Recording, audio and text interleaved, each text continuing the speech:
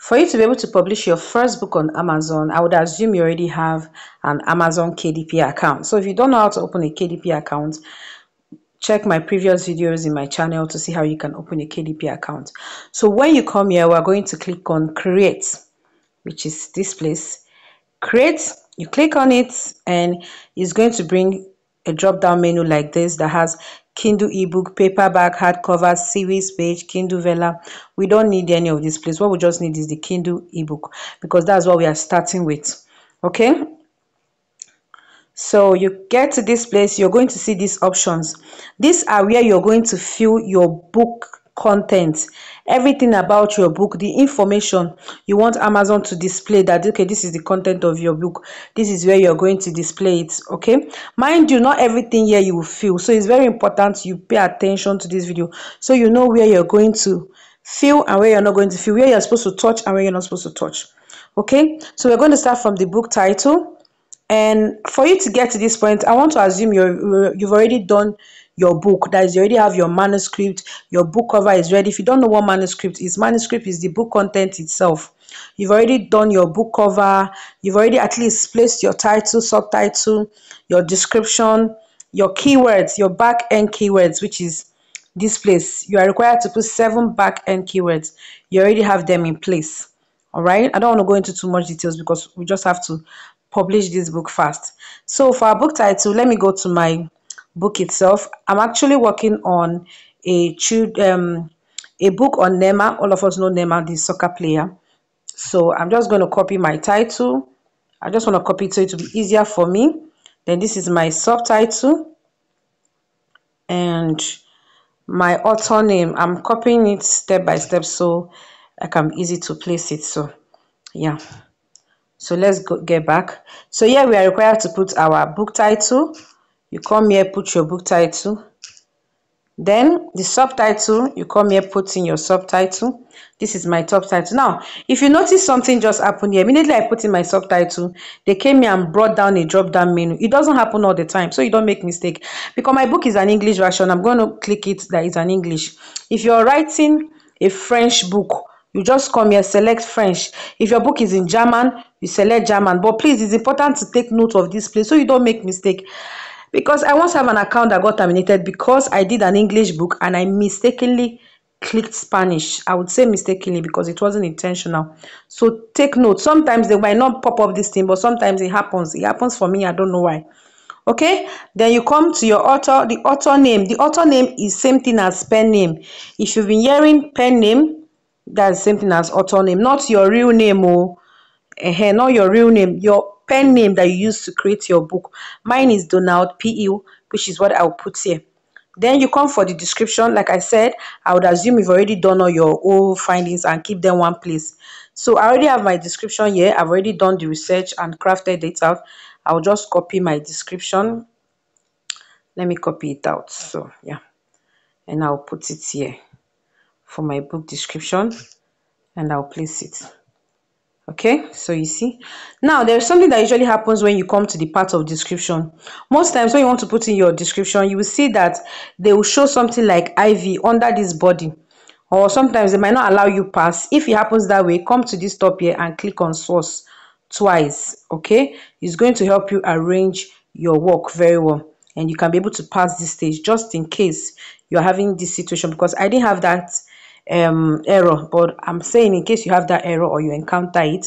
Then this other part, if you notice, I skipped this contributor part, so you know where. That's why I said understand where you're filling. I only fill the part of author. Then you come publishing rights. I own the copyright and I hold the necessary publishing rights. Click it. Sorry, I own the copyright. Yes, that's where you're going to click.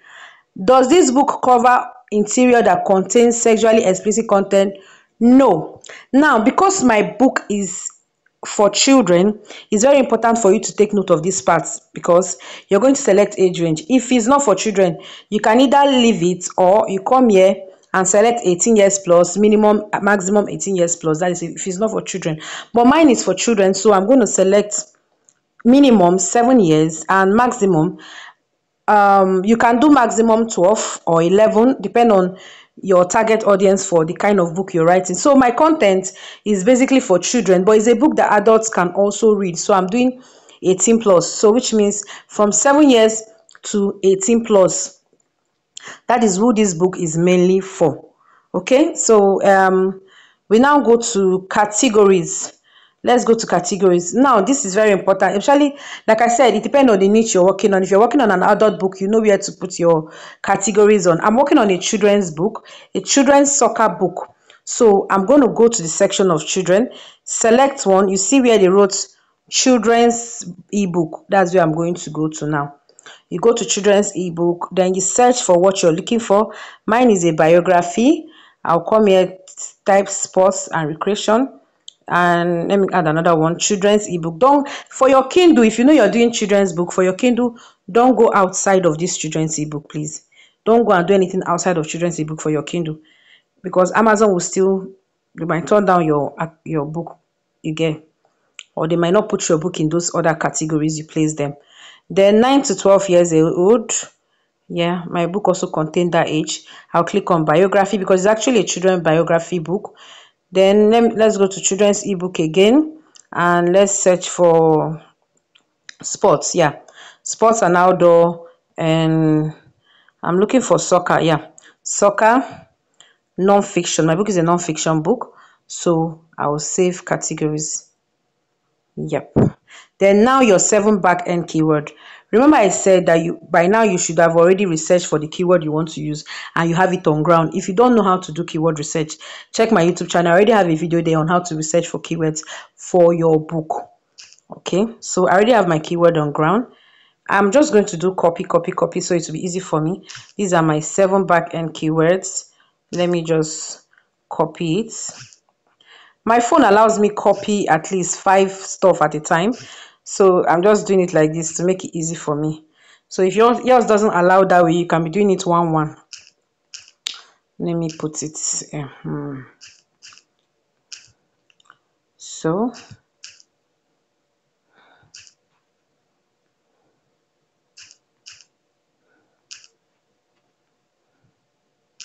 is remaining 2.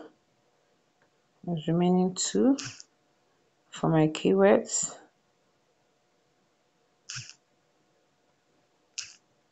Okay.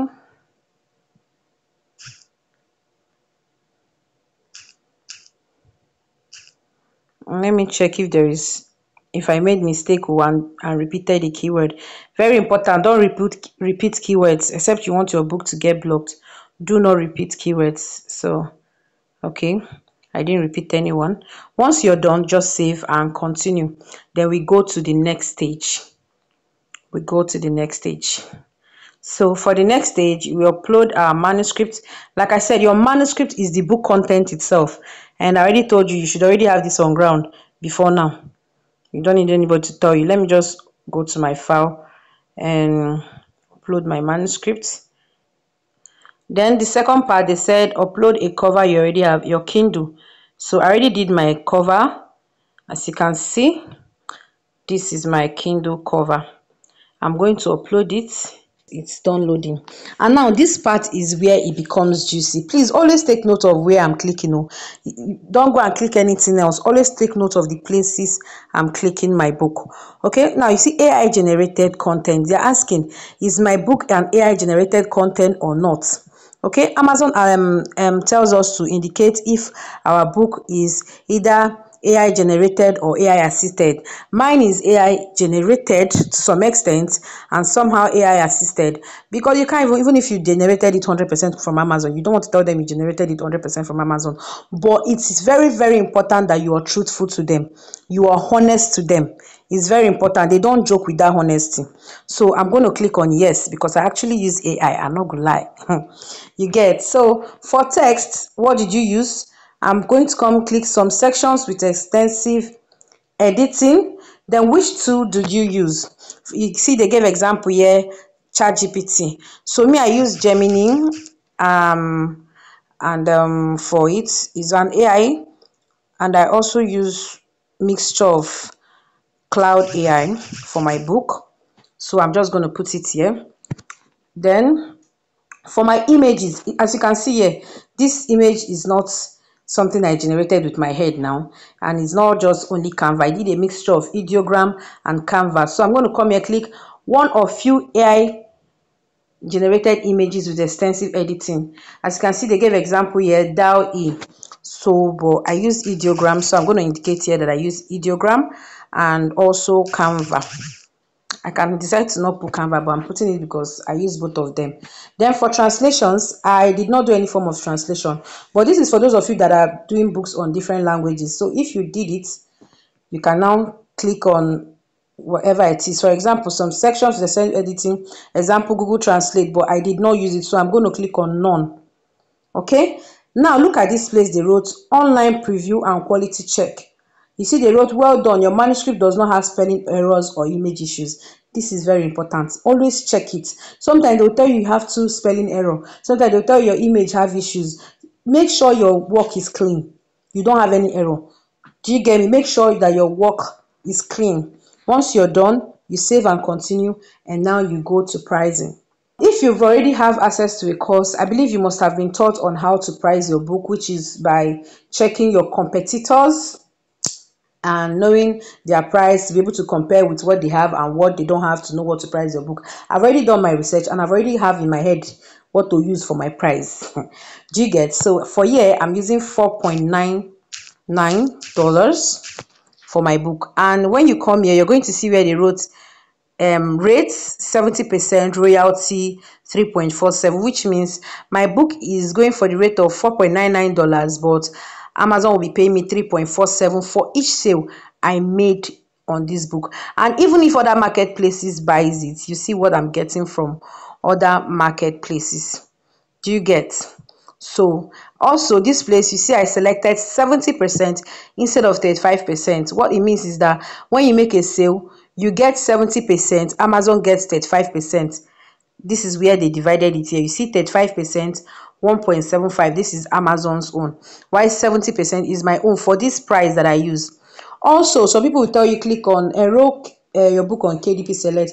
If you want your book to have visibility, maybe the first 5 days or first few days of publishing it, you want people to read your be able to read your book for free, and they pay you some cents. When I say cents, it's for example 0.001 dollar or something. It's not even up to $1 cents. You enroll your book on KDP Select. My book is not for free, so I'm not enrolling it. I don't want to give it out for free. So this is all. And once you're done, you publish your Kindle ebook, and that is all you need to do. All right, I had to crop this out so you guys don't see. You see, your book has been published. Then now they're telling me to go to paperback. I don't want to go ahead and start doing paperback in this video. I'm going to do it offline because this is the end of this video. But I'm just going to show you, explain to you what you're going to be doing in this paperback. Basically, almost the same thing. The same thing, the same procedure. Once you come here, everything is already placed here. Everything you already filled before will come back. The only thing you need to do is come here and choose your categories. For your paperback now, you can decide to put adult categories on it. It doesn't matter. For paperback and hardcover, you can decide to put adult categories, and that's it. So once you're done with here, you go to the next page, upload your PDF file of your manuscript and upload your paperback cover that you did, and launch preview. Put your price. Remember, paperback price is higher than that of Kindle, and hardcover price is higher than that of paperback and Kindle. So take note of that, then you publish your book. I hope you enjoyed it. Let me know if you have any question. Drop it under the comment section and I'll be glad to answer them all.